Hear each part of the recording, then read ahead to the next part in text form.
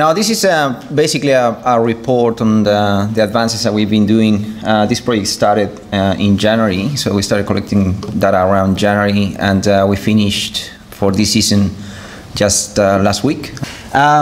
So basically, I've been working a lot in trying to develop a new iPhone or Android-based apps for agriculture, not only for agriculture, but for other uses, and we're going to talk a little bit more about the different options that there are.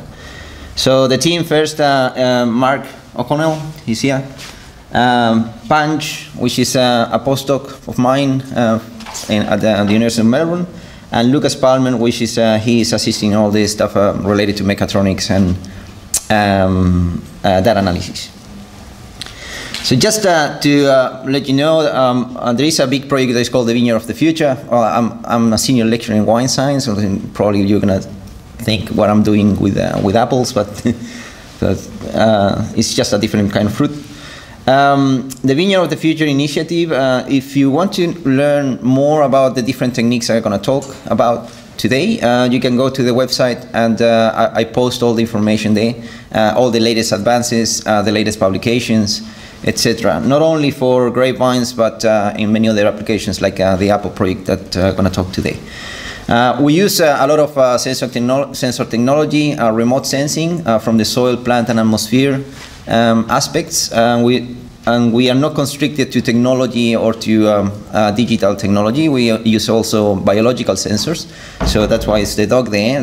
Always when I do the presentation in other parts of the world, they say, oh, we should put a kangaroo or a koala or something. But we are training dogs. It's pretty difficult to train koalas, and they don't do much anyways. So we are training dogs basically to detect pests and diseases, and some diseases that are really difficult to detect, like for example wood-based diseases or phylloxera.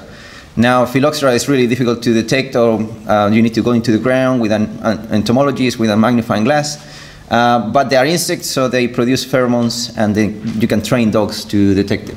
So we had preliminary really good results, and the basic thing is that we couple the biological sensors with technology. So we put a strap to a telephone or a smartphone strapped to the dog, and there is an app that detects all the accelerometer data every second and the GPS. So the dogs are trained to sit, and then you record that, and then you can map, basically. We're not using it only to detect pests and diseases. There is a project with to detect truffle, and the dogs are trained to detect truffle. Actually, the pigs are better, but the only problem with pigs is that they eat it. So there are some growers that they've lost fingers, like trying to get the truffle from the mouth of the. It's $4,000 per kilo. Okay, so from the project. We started with the premises that apple diameter estimation is, and final size prediction of apples is really important, not only for apples, for different fruits, and this can be extrapolated to other fruits as well. It's time consuming, these manual measurements until now. I started doing the first curves of growth of apples, I remember like 20 years ago. And the first product that we did 20 years ago was just a chart for growers. So then they measure the apples, then they say, okay, and then days after full bloom, and then they can see the harvest. It was really rough, but now it's a little bit more technological. Climate change scenarios are forecast to with more frequent and intense climatic anomalies, such as heat waves, with high sunburn risk implications, as Ian talked before. Smartphones and tablet PCs capabilities with the HD cameras, and you are getting more and more high-resolution cameras in phones, can be coupled with portable infrared thermal cameras like the FLIR One. Fruit diameter using computer vision, biomodeling using forecast temperature data from the Bureau of Meteorology, where you can forecast up to 60 days. I think it's up to 90 as well, but obviously it's less precision. Thermal distribution within fruits, so you can have an instantaneous estimation of sun exposure and the temperature of the different fruits. And you can obtain also leaf area index to try to correlate or get more information if you want to generate a model. That is the main idea of the project, trying to get as much information as we can and try to generate a more holistic model. And then the final idea is try to have sunburn estimation as well. So I'm not to dwell much into that, but we actually worked on 6 years of data from Tatura. That was thanks to Mark. And we modeled the growth according to those 6 years. So the basic idea is there's a sigmoidal growth that we all know that Apple follows, pears as well. So then we need to parameterize all the different factors to generate a continuous model, and that is going to be flexible according to the different temperature readings or the temperature forecast. So we've done that. That was pretty easy. It's what I did 20 years ago. And we correlated with thermal time. So according to the predictions of temperatures, we can, and the measurements of diameter, you can predict with high accuracy the final caliber of your fruit at harvest. So the technology that we're using is, well, smartphones, and the FLIR 1 infrared thermal camera is around $400. It's getting lower and lower. They are cheaper cameras, actually. And the basic idea is it gives you a co-registration between the digital image and the infrared information. So every pixel from a grid of 90 by 60 pixels, every pixel is going to give you a temperature reading.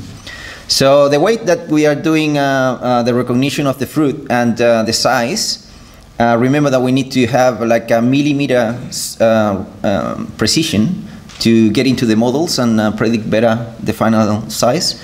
Is doing image segmentations and recognition of fruits and recognitions of all the reference marks as well. We 3D printed reference marks, so we know, and they're like little balls at the end, so we know the specific diameter, and there's a reference. We need to have a reference to start with, and that is a problem that NASA even have. So when they go to any planet and they take a picture, they need to have a reference. So they do it with laser. That is a little bit expensive technology still for precision up to 1 millimeter. So we're using markers. So the different algorithms that we are creating is generating the segmentation to recognize the markers and then recognize the fruit. Now the markers are recognizing different color bands, and the fruits obviously in the RGB region. And then when you get the automatic diameter from the different fruits that you're monitoring, you pass it through the models. You have the forecast from the Bureau of Meteorology for 45 or 60 days, and then the model will give you a final size of the fruit. Now, once you recognize the fruit, since I told you that there is a co-registration between the digital and the thermal, you can use those recognitions to generate a mask and then obtain the temperature of each fruit automatically as well. And then with that one and temperature of the day, you can plug models like Ian talked before. We can plug any model into the app since the information is going to be there for temperature, but plus you're going to have information from the distribution of the temperature in the fruit exposure, and all those factors. Also, we are trying to implement another app that we developed a while ago to monitor leaf area index. Just with an image from your smartphone beneath the canopy, you can obtain leaf area index, canopy cover, canopy porosity, clamping index. So there are 5 different factors that you can obtain. That app is for free and is available in that link. So if you want to download it. The Android version is going to be probably available next week. But this is the thing about the app development. So this app, we started it probably 3 years ago, and we released it to the public last October. So the app is not something that you can develop from overnight, especially for agriculture. You need to validate it, and you need to get more data from other regions. Otherwise, the app is going to work only in Tatura, basically. So this app has been validated for many regions here in Australia. It's been validated in Chile, in Spain, in America. It's been validated in China, not only for grapevines, but apple trees, citrus, cherry trees, eucalyptus trees. That's why it took 3 years, okay? But you can, now the app, it can be jointly with the app that we are doing now, so you can obtain leaf area index at the same time that you're taking the pictures for the fruits. So the progress up to date is we generated all the models from the 6 seasons. So it's not 4 years, it's 6 seasons of growth data from here, from Tatura. That process is really easy. Once you have the data, the modeling is, it doesn't take much. The image and infrared thermography acquisition system has been developed, and we have already half a season of data. We're going to have another half season of data next year. We can't have a full season because the grant is from January to December. Automated recognition system under development. Test of 15 images. That is the results I'm going to show you later. And the automated extraction of forecast, maximum and minimum temperatures 45 days for the Bureau of Meteorology has been done. And the pipeline or analysis is under progress. I'll show you the segmentation approach that we are doing, but we are more interested in something more elegant. So we are trying to do algorithms now based on artificial neural network or machine learning. So that means that when you take a picture, for example, from all of you here, you see little squares in your camera. So that is automatic recognition of faces. Now that recognition is by training an algorithm to recognize faces. So we are trying to do the same thing to recognize fruits. Okay, so that is more elegant than just segmentation. The segmentation, it needs a little bit or a level of assistance from the user.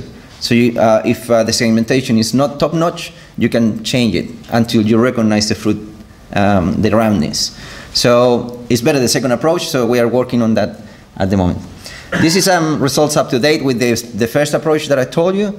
The X is a measured apple diameter, so that is with calipers, and the Y is the estimated apple diameter from the images.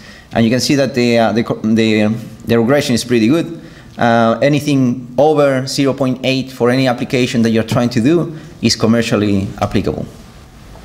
And the error is plus minus 2.3 millimeters, and that is like nothing if you think that you're getting an average per tree or an average per a number of trees.